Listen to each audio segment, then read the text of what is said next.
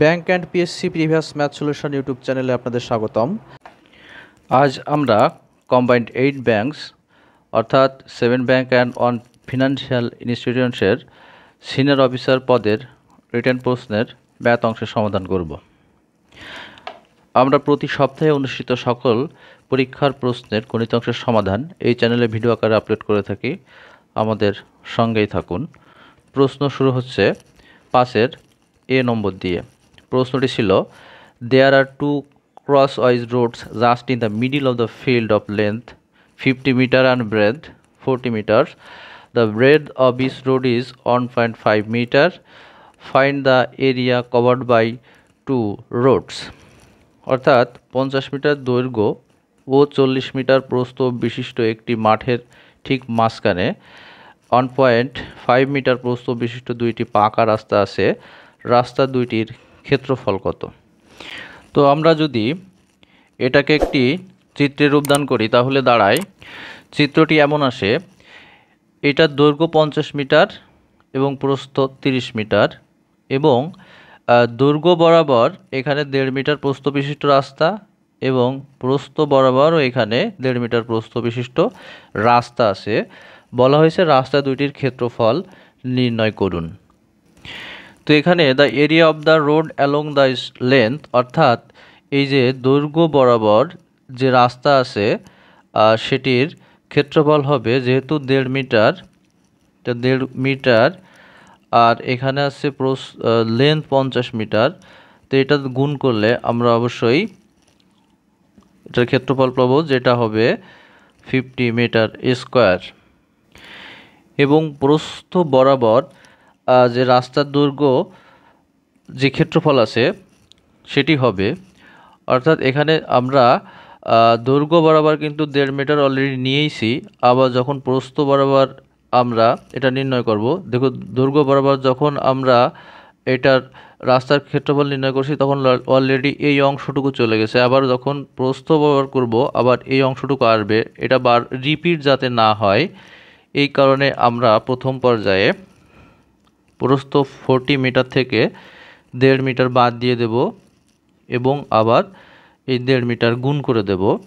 তাহলে এটা যেটা পাওয়া যাবে সমান সমান 57.75 মিটার স্কোয়ার পাওয়া যাবে। এখন আমরা লিখতে পারি the area of two Rhodes, মানে দুইটি রাস্তার ক্ষেত্রফল, একটার হচ্ছে 75 মিটার এবং অন্যটি 75.75 মিটার স্কোয়ার। এটা যোগ করলে পাওয়া যাবে 132.75 স্কোয়ার মিটার। এটাই এই কোশ্চেনের অ্যান্সার। 5-এর বি নম্বর কোশ্চেনে আছে, the angle of elevation of A watch tower at a point on the ground is 600. It moved back 18 meter. The length of elevation become 450. What is the height of the watch tower? এটির অর্থ দাঁড়ায়, ভূতলস্থ কোনো স্থানে একটি watch টাওয়ারের ছাদের একটি বিন্দুর উন্নতি কোণ 60 ডিগ্রি, ওই স্থান থেকে 18 মিটার পিছিয়ে গেলে দালানের উন্নতি কোণ 45 ডিগ্রি হয়। তাহলে ওয়াচ টাওয়ারের উচ্চতা নির্ণয় করুন। এটি এমন যে এটা একটা ওয়াচ টাওয়ার, এটা ভূতলস্থ এবং এটা তার উচ্চতা যেটাকে আমরা এইচ ধরি, এবং এখান থেকে যে উন্নতি কোণ অর্থাৎ এই কোণটা মান দাঁড়াচ্ছে এখানে প্রস্থ অনুযায়ী 60 ডিগ্রি। এখন প্রশ্নে বলা হচ্ছে এই স্থান থেকে যদি 18 মিটার পিছিয়ে আসা হয়, অর্থাৎ এখানে আসলে যে উন্নতি কোণটা পাওয়া যায় সেটা এখান থেকে এই পর্যন্ত আসে এবং এই উন্নতি কোণের মান হচ্ছে 45 ডিগ্রি। তাহলে আমরা যদি এটাকে এ, এটা বি, এটা সি এবং এটা ডি ধরি, তাহলে এখানে ডিসি সমান 18 মিটার আর বিসি এর মান আমরা যদি এক্স ধরি, তাহলে আমরা কিন্তু লিখতে পারবো যে এই বিডি মানে ডিসি যোগ বিসি। এখন ডিসির মান 18 এবং বিসির মান এক্স হলে, এখন ত্রিভুজ এবিসি এর ক্ষেত্রে এখানে আমাদের মান আছে লম্ব এবং ভূমির মান। তাহলে আমরা জানি যে ট্যান সমান লম্ব বাই ভূমি, অর্থাৎ আমরা এখানে লিখতে পারি ট্যান, যেহেতু এখানে উন্নতি কোণ 60 ডিগ্রি, ট্যান 60 ডিগ্রি সমান এইচ বাই এক্স। এখান থেকে আমরা যদি হিসাব করি তাহলে ট্যান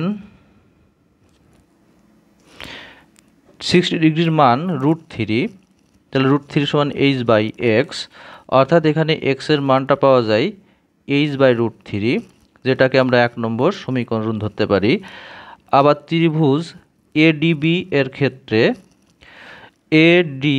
ক্ষেত্রে এটা তার লম্ব এবং বিডি তার ভূমি। তাহলে এখানেও কিন্তু ট্যান 45 ডিগ্রি লিখতে পারি, কারণ ট্যান থিটা সমান আমরা জানি লম্ব বাই ভূমি, কারণ লম্ব এবি বাই ভূমি এখানে বিডি। তো এখানে যেহেতু এবির মান এইচ এবং বিডির মান আমরা ধরছিলাম, এখানে হিসাব করেছিলাম 18 প্লাস এক্স। আমরা জানি যে ট্যান 45 ডিগ্রির মান অন, তাহলে অন সমান এইচ বাই 18 প্লাস এক্স পাওয়া গেল। তার মানে এখানে এইচের মান হবে 18 প্লাস এক্স। তো এখান থেকে কিন্তু আমরা লিখতে পারি এইচ সমান 18 প্লাস এই যে এক্সের মান আমরা বের করছিলাম এইচ বাই √3। তো এখান থেকে এইচ যদি এই পাশে আনা হয় তাহলে থাকে 18। এখান থেকে যদি আমরা হিসাব করি তাহলে পাওয়া যাবে √3h মাইনাস 8 √3, এইখানে যে 18-এর সাথে গুণ হলে এটা পাওয়া যায়। এখান থেকে আমরা পাবো এইচ কমন নিলে √3 মাইনাস অন সমান 18 √3। অতএব এখানে এইচ এর মানটা আসে 18 √3 বাই √3 মাইনাস অন সমান আমরা লিখতে পারি 18 ইন্টু √3 মান 1.732 বাই, এটা হিসাব করলে আসে 732, যেটা ক্যালকুলেশন করলে এখানে কিন্তু পাওয়া যাবে 42.59 মিটার। এটাই এই কোশ্চেনের answer.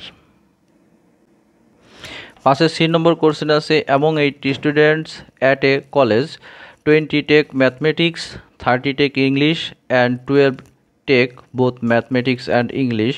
Find the number of students who take, এতে বলা হচ্ছে ম্যাথমেটিক্স আর ইংলিশ, বিতে বলা হচ্ছে নাইদার ম্যাথমেটিক্স নর ইংলিশ। 80 জন ছাত্রছাত্রীর মধ্যে 20 জন গণিত, 30 জন ইংরেজি এবং 12 জন গণিত এবং ইংলিশ উভয় নিয়েছে। তাহলে এতে বলা হচ্ছে যে ম্যাথমেটিক্স আর ইংলিশ নিয়েছে কে, অর্থাৎ এখানে অর্থ হচ্ছে only English or only mathematics or both নিয়েছে কারা।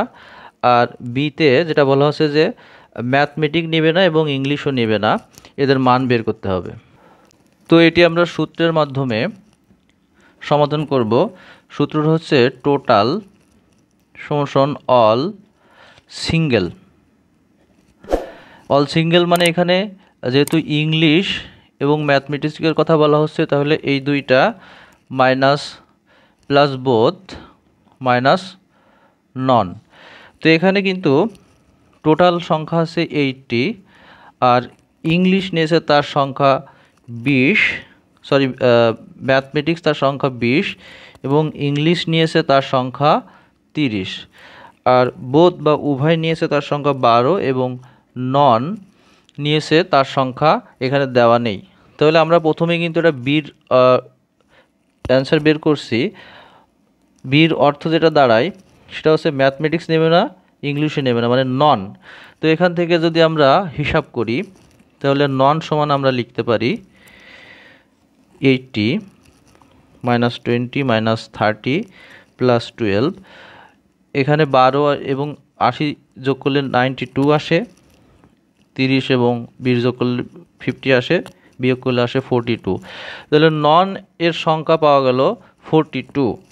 তাহলে এটা পেলাম আমরা বি এর অ্যান্সার। তাহলে এবার এ এর অ্যান্সার বের করি। শুধু ইংরেজি অথবা শুধু অঙ্ক নিয়েছে অথবা উভয় নিয়েছে এমন সংখ্যা বের করতে হলে আমরা এই টোটাল থেকে নন এর সংখ্যা বিয়োগ করব। টোটালের সংখ্যা আছে 80 আর নন আমরা বের করছি 42, যেটা থেকে পাওয়া যাবে বিয়োগ করলে 38। তাহলে আমরা এর অ্যান্সার ধরতে পারি 38 এবং বি এর অ্যান্সার ধরতে পারি 42। এটাই প্রশ্নের উত্তর। 5 ডি নম্বর কোশ্চেনে আছে, যদি 7 sin square theta plus 3 cos square theta সমান 4 হয়, তাহলে থেটা এর মান কি হবে? এখানে কিন্তু থেটা এর কোণের মান সূক্ষ্ম কোণ বলা আছে। আমরা জানি সূক্ষ্ম কোণ মানে 90 ডিগ্রি থেকে ছোট। তো এখানে আছে 7 sin square theta plus 3 cos square theta সমান 4। তো এখান থেকে আমরা লিখতে পারি 7 sin স্কয়ার থেটা সমান, আমরা এখানে একটা সূত্র জানি যে sin square theta plus cos square theta সমান 1। এখান থেকে আমরা cos স্কয়ার থেটার মানও বের করতে পারি, আবার sin স্কয়ার থেটার মানও হিসাব করে বের করতে পারি। তো আমরা cos স্কয়ার থেটার সমান লিখতে পারি 1 - sin স্কয়ার থেটা। তো এখানে আমরা cos স্কয়ার জায়গায় লিখলাম 1 - sin স্কয়ার থেটা সমান 4। এবার 7 sin square theta plus 3 - 3 sin square theta সমান 4। যেহেতু এখানে 3 sin স্কয়ার থেটা আছে, আমরা 7কে লিখতে পারি 4 sin square theta plus 3 sin square theta plus 3 - 3 sin square theta সমান 4। 3 sin স্কয়ার থেটা এখানে কেটে গেলে এখানে থাকবে 4 sin স্কয়ার থেটা এবং 3 ওই পাশে যে যদি বিয়োগ হয় থাকে 1। তো এখান থেকে আমরা বের করতে পারবো sin স্কয়ার থেটা সমান 1/4 বা sin থেটা সমান √1/4 সমান প্লাস মাইনাস হাফ। এখন যদি প্লাস মাইনাস হাফ রয়েছে, সাইন যদি হাফ ডিগ্রি এর মান হয় ধনাত্মক, সেই ক্ষেত্রে এর মানটা পাওয়া যাবে 30 ডিগ্রি। আর সাইন মাইনাস হাফের মান অবশ্যই তাহলে 360 ডিগ্রি থেকে 30 বিয়োগ হলে থাকে 330 ডিগ্রি।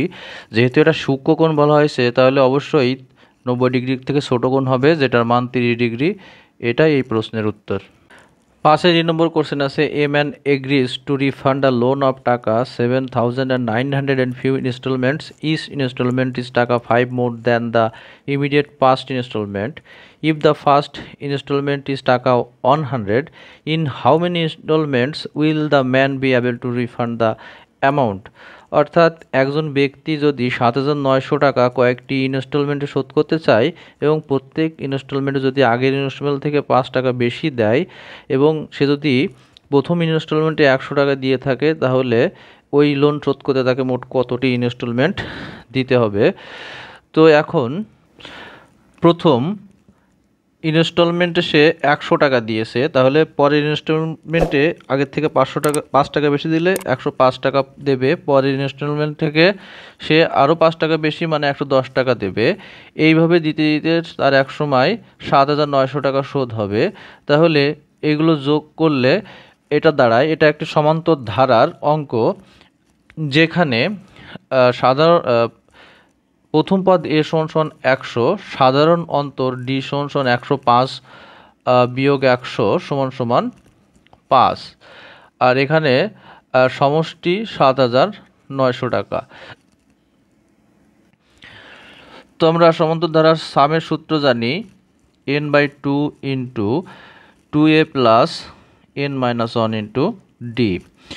তো এখানে আমরা যদি সামের মান বসাই, তাহলে এটা হচ্ছে 7,900 টাকা, আর n এর মান আমরা বের করব n/2 ইন্টু 2 এর মান 100 প্লাস n-1 ইন্টু ডি এর মান 5 সমান এটা আসে। তো এখান থেকে n/2 সমান এখান থেকে 100 যোগ 5n-5 সমান 7,900 টাকা। তো এটা ক্যালকুলেশন করলে n/2 সমান এখানে 100কে 2 দিয়ে গুণ করলে 200, তাহলে এখানে 195 5 বিয়োগ হলে প্লাস 5n সমান 7,900 টাকা।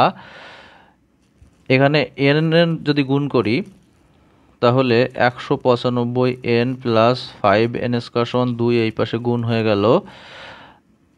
উভয় পক্ষকে যদি 5 দিয়ে ভাগ করি তাহলে এখানে পাওয়া যাবে 39n প্লাস n স্কয়ার সমান এটা এখানে 2 দিয়ে গুণ করা হয়েছিল, তাহলে 7900 গুণ 2/5 n স্কয়ার মাইনাস 39n, এটা ক্যালকুলেশন করলে পাওয়া যাবে 3160। এটা এই পাশে আসলে এরকম হলো এবং এটা এখানে কিন্তু মিডিল টার্ম হবে। তো মিডিল টার্ম সাজালে পাওয়া যাবে n square plus 79n minus 40n minus 360 সমান 0। এখানে n কমন নিলে n প্লাস এটা মাইনাস 40 নিলে n প্লাস, অতএব n প্লাস 79 কমন নিলে n মাইনাস 40 সমান 0। তো এখান থেকে n এর মান বেরোবে এটা 40 আর এটা আছে মাইনাস 79, এই মানটা গ্রহণযোগ্য নয়। তাহলে n এর মান 40, এটা এই কোশ্চেনের উত্তর, অর্থাৎ 40 বার সেই ইনস্টলমেন্ট দিলে এটা শোধ হয়ে যাবে। আমাদের ভিডিওটি যদি ভালো লেগে থাকে তাহলে অবশ্যই আমাদের চ্যানেলটি সাবস্ক্রাইব করুন, লাইক কমেন্ট শেয়ার করুন, আমাদের সঙ্গেই থাকুন। সবাই ভালো থাকবেন, ধন্যবাদ।